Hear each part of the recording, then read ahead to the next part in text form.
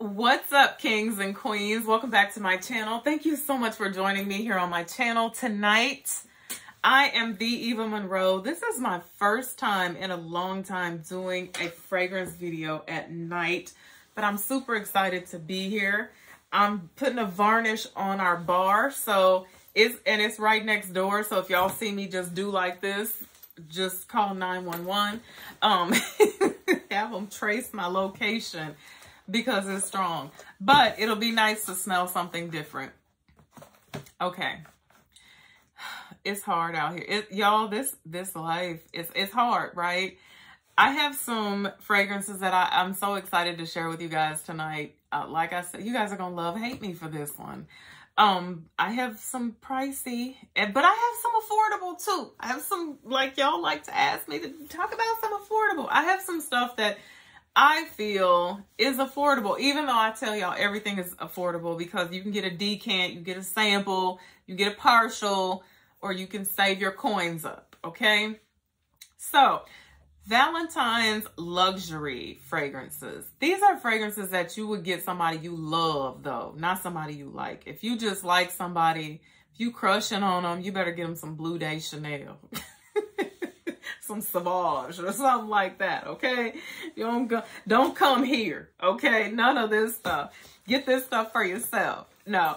Okay, so the very first fragrance is, oh, you guys, I've been wanting this, and y'all know I've been looking for a deal on this. Ever since this was released, I have been waiting for this to pop up in somebody's group, on somebody's list. Somebody wants to trade this. Somebody's giving it away, selling at half price. Never happened. And whenever that happens with fragrances, that means something to me. When you don't see them, you never see them pop up in the group, that means it's good. Typically, that's what it means. It means it's good, or they ran out of bottles of it or something. I don't know. Amouage, Overature, Woman. Okay, so the new gentleman that took the house of Amouage over, that became the creative director when Mr. Chung went away, he actually said that he felt that since everybody else had a boo thing, had a parfum or whatever, he should make a parfum to Overture Man. And so that's what he did. And I think this was the first one that he touched in this house, right?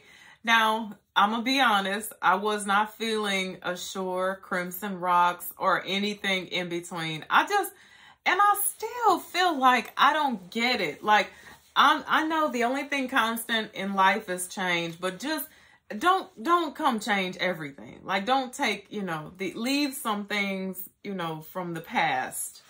The things that we loved, Smoke, the Oud, the Immortelle, all those good beast mode type things that Amouage is known for. However, even though I wasn't fond of any of those four fragrances, this thing right here, y'all, Overture Woman, I could not be more impressed with this fragrance. Apple, brandy, there's saffron, bergamot, myrrh, cinnamon, geranium. There's some leather in this thing. Man, every time I smell this, I just get so I'm like, girl, you did it again with your blind buying self. This is so good. Apple Brandy's wife. I would say Apple Brandy's little sister, but this don't deserve to be no little nothing. Apple Brandy's wife right here. Oh my goodness. This is so gorgeous. I smell so many things going on here. Like, I smell the brandy, I smell the apple. Like, the first blast of it that you get is like you're in an expensive restaurant and you get their apple dessert, like, and they bring it out and it's only like this big, but it's like apples cooked in brandy with a little dollop of whipped cream on top and some squirts of chocolate around the plate. That's what I feel like this is. That's what you get. But the saffron is also pronounced in here. I had a little thing of saffron that I was going to show you guys. Some a little tin of actual saffron. But the saffron is really pronounced in here as well, but it's so good. Like, it's just, this is so perfect to me. Now, if you hate Amouage, because I hear a lot of people say, oh, everything I've smelled from Amouage, I hate. If you don't like Interlude Woman, and you don't like Imitation Woman, Portrayal, Lyric, Epic, if you don't like any of those, if you smelled those and you're like, I could never, it's too much for me, I feel like you could wear this. I think, honestly, like if you like the whole Blossom Sunshine vibe, this, in my opinion, it's on that level, but I feel like it's better than both. And that's just my humble opinion. I was getting ready to say IMHO, but my son told me don't do that. Okay. Sexy. Sexy. You know, I feel like it's slightly feminine, but a man might like to wear that. Like if he likes a boozy apple sweet sexy fragrance, a man might like to wear that. But I really feel like there's like a slight feminine vibe going on here. But whatever, it is simply gorgeous. Now, I'm not going to spend my whole video talking about that. Okay. Next on my list, you know, this is another one that I have been like going back and forth about. Got some samples up, got a sample of it. Wore it. I actually only played in the sample. I never full on wore it, but when I smelled it, I was like, do I have to have that? Especially at the price. I was like, no. Then someone sent me some in a decant. Sent me a decant of it. And I fell in love with it then. I was like, oh, this is one that, I'm trying to think of a better gourmand. I just can't. A more grown up, a more luxurious, but still gourmand. Roja, Parfums, Sweetie. Oh, the fingerprints. Child, you can't put fingerprints on a Roja. That's like putting a bumper sticker on a Bentley. You can't do that. Where's my cloth? I have a little cloth. Sweetie, Aoud, Roja, Parfums. And if you follow me on Instagram, you saw my unboxing of this. First unboxing I've ever done live on camera ever in my life. Unboxing. Wow. Gorgeous. Just gorgeous. Pricey. Yeah. Yeah. I won't even share the price. Okay. How about that? Just look it up. But it's very pricey. But I'm here to tell you, in my opinion, it's worth it. You have to experience this at least one time in your life. And the bottle is so stunning, right? Okay, next pickup of mine. I actually have 3 of these now, but I'm only going to share this one with you guys today because there's something I'm feeling here. And I want to see who else is feeling it too. So it's from the house of Nishane. Is it Nishane or Nishane? Y'all tell me. I hear people saying Nishane, but I feel like they would have a little hyphen over the top of the E. At any rate, Nishane, well, we'll go Nishane. Nishane, 100 Silent Ways. Now, I don't find these fragrances to be extremely pricey. Someone sent me a discovery kit of this, and I fell in love with so many fragrances in that discovery kit. And I said, I'm going to choose 2, maybe 3. I liked Hachivat, 100 Silent Ways, Anai, the list goes on. So I found 100 Silent Ways. I purchased it. Now, the person who told me to, or who actually, my friend who sent me the discovery kit said layer 100 Silent Ways with Hachivat, and I did. Loved it. Blew me away, actually. Really blew me away. And I think that was the main reason why I chose 100 Silent Ways. Tuberose, peach, gardenia, orris, vanilla. There's sandalwood here. But let me just wrap this up real quick for y'all. YSL, black Opium in a new bottle. Here you go. I love this though.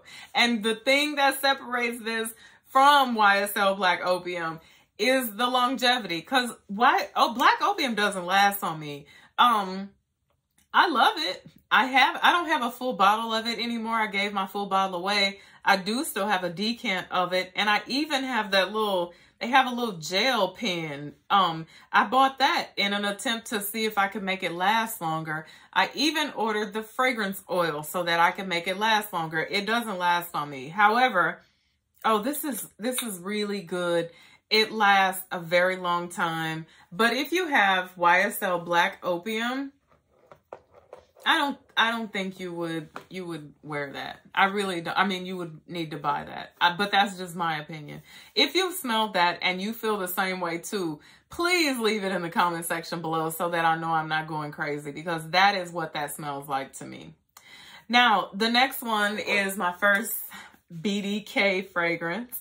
Wow, these are wonderful. These have come so highly recommended to me. That is crazy. And I can't believe that I had not dug off into this house. Well, I know I didn't because it was trendy. Excuse me. And I don't mess around with stuff when it's like trendy, because then I feel like, okay, this is new. People are hyping it up because it's just new. But when I got the Nishane Discovery Kit, they actually sent me some samples of some BDK fragrances, and I fell in love with like Rouge Smoking or Smoking Rouge and Tabac Rose and a few others. But I had to have this. Like, this is a must. Now, this is plum, lemon, chocolate, rose, tobacco, patchouli. This has an amazing plum note in it, in my opinion. Oh, I live for a plum note. This is done so beautifully. But you know what? I love the top of this fragrance so much that when it goes away, as soon as it goes away and this fragrance is like in its base note phase on my skin, I go right back in with it again. That's how much I love the top of this fragrance. It's like gorgeous, juicy, sweet plum. It's so stunning. It's almost like, it's slightly dessert-like, but the tobacco is definitely there. Like, you can pick up on the tobacco in this fragrance. This lasts on my skin probably about, I would say probably 3 to 4 hours, which really isn't bad. Like, I mean, you know, don't set yourself up for failure thinking that you're supposed to get like 9 to 12 hours with every fragrance that you own. If you have a fragrance, you like it enough, when it disappears, just do like I said and reapply it for them top notes. Because I'm telling you, this plum in here makes my heart sing, okay? This is like plum Jap plum. This is Andy Warhol plum. So good. Plum and lemon, and oh, you can smell the lemon and the rose in there. You know, sometimes rose can have like this lemony nuance to it, but nonetheless, gorgeous fragrance. And guess what? Not even expensive, in my opinion. Not expensive at all. Some of them are a little pricey, but that one, not overly expensive. Trying to figure out what I sprayed on. Okay. Next, I have something that's new to me, and this is from Wesker Fragrances. Wesker Perfumes. Is it perfume? It's just Wesker. And this is an extrait de parfum. This is Deviant. I have not studied up on the house. I don't have a lot of information or knowledge to share with you guys about said house. I purchased this fragrance based upon the notes because I was looking for something that I absolutely did not have and I absolutely had never smelled. I stumbled up on this thing and I'm so glad I did. Like, I was going to take one for the team on this, but I'm so glad I found this thing here. Grapes, lang lang, grapefruit, rose, orris, there's cinnamon, or no, there's not. There's black currant, tobacco. There's a lipstick note in here. But sometimes people run from lipstick because someone asked me, they're like, oh, it has a lipsticky note in it. I'm not here for the lipsticky. And it's not that lipsticky. A really good friend of mine, I cannot think of the fragrance that has a lipstick note in it or lipstick vibe that she absolutely hates. And she asked me, she was like, is it like that? And I was like, no, it's not like that. In fact, I think that it adds like a slight, maybe a slight powdery thing in the base of the fragrance. And if it is lipstick, it's like a good sweet lipstick. It's not like that. It's not like Avon.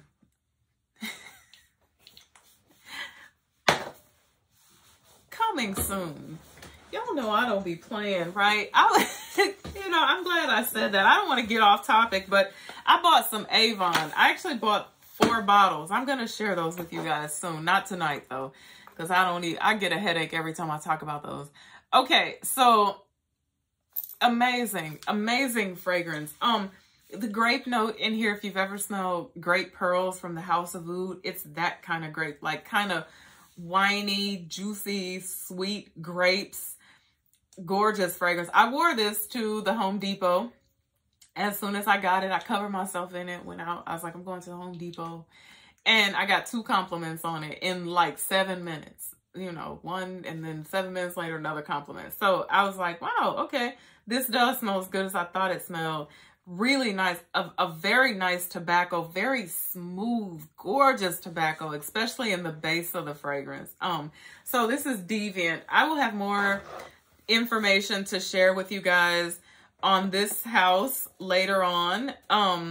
But it smells very natural in my opinion. Like when I see things like lipstick and stuff like that, I'm like, oh, we done went and got synthetic.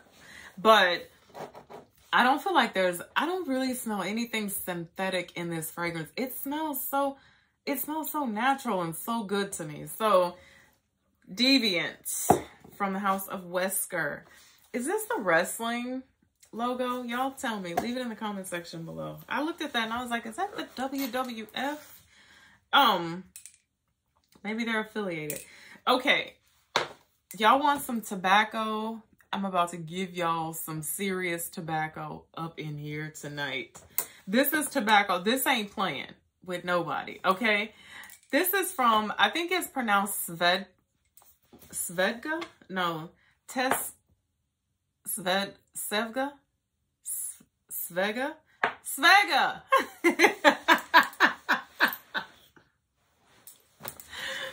Svega, okay? A man and his pipe. Okay. Y'all, I got nervous here when I first smelled this. This is here. Okay, so it's here. I don't think I have, do I have anything here? I think I do. All right, now, I'm glad this is here though, but I'm gonna spray it again. I have to spray it again just because I have to tell you guys about the top of this fragrance, okay? Picture this. Your Uncle Petey sitting out on the porch, or Uncle Junebug or whoever sitting out on the porch. He had a big old wad of bacca, because that's what country people used to call it, right here. And he was sipping on a glass of whiskey, whatever whiskey he drank. When you first spray this, that is exactly what you get. And it's a little bit intimidating, right? Wow, I'm going to show you guys what this looks like. It's crazy. Don't spray this on your clothes. But I'm telling you this, when you see stuff like this, child, that's a good sign. To a frag head, that's a good sign. Okay. Man. Yeah. Whiskey and tobacco. And I'm talking about like pure, hardcore whiskey and tobacco. And I smelled this in the beginning and I was like, oh, I bit off a little bit more than I could chew here, literally. But the dry down of this fragrance is actually very stunning, in my opinion. It sweetens up. It turns into a really nice, sweet tobacco whiskey still bouncing around in the background. But the tobacco is definitely, it's tobacco. Like, don't come here. Anybody who says this smells like tobacco vanille is on one. I'm just going to let you know that right now. This does not smell like tobacco vanille, in my opinion. If you like tobacco vanille, especially if you are a lady and you like tobacco vanille and you're like, oh, that sounds like something I want, sample this first, because this, in my opinion, this is nothing like tobacco vanille, in my opinion.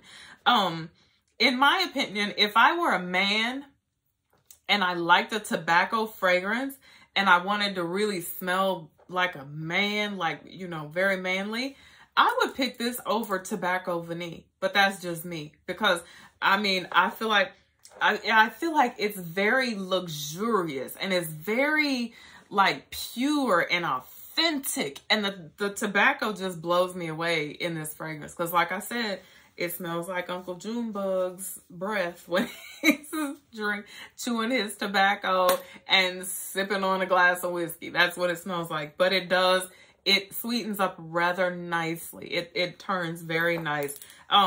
Hopefully I'll have more, well, not hopefully, I'll have more information on this one as well. Very nice. But again, I'm going to pass this off to my husband, and I don't hate it, because I don't pass off fragrances to him that I hate, because I don't want to smell stuff on him that I don't like. But I feel like this is when, like, he puts on his brand new cowboy boots and his Levi's with his starched up shirt, you know, because my husband thinks he's a cowboy, y'all. I'm gonna do a whole video on it one day.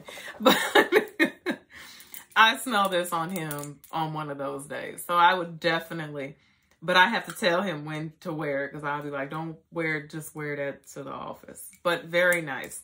A Man and His Pipe, SVGA. Wine and Chocolate, SVGA. Their presentation was really cute to me. Like, this came in a bag, and it's all, you know, cutesied up and everything. And this came in a bag as well. And it had like a piece of burlap wrapped around it with a little string and everything. I was like, okay, well, that's cute. I can dig that. What does Wine and Chocolate smell like? Initially, right out the nozzle, wine. Just like a really good glass of red wine. Like, not like your St. James sugary sweet wine. I'm talking about like good wine, like really good wine. The chocolate, I feel, is like an extremely dark chocolate. It's not creamy, milky chocolate, nothing like that. It would be like extra special dark chocolate is the vibe I get here. Very nice though. It starts out to be a bit much, but because, like I said, the wine and the chocolate are really pronounced in the top of the fragrance.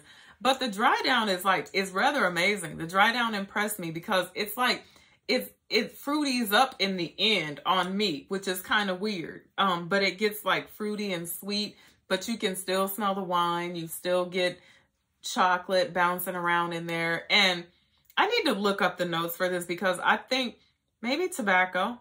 I feel like there's tobacco in here. I honestly do. I think that's what I have on this hand. I don't want to mix stuff up, but absolutely stunning. So if you guys get a chance, try this out. I've been here entirely too long. Thank you guys so much for listening to me today. Also I forgot to tell you, I got tons of atomizers from the lovely people over at Roja Parfums. They just loaded me down with atomizers. I was like, well, okay.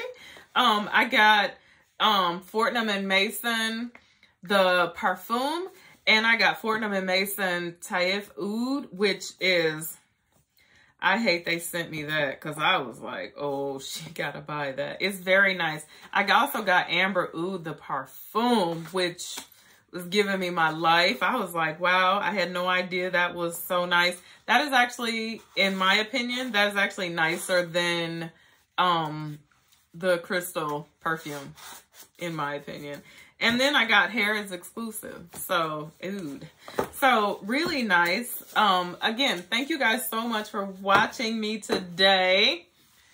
until I see you again. If you've smelled any of these, let me know what you think about them.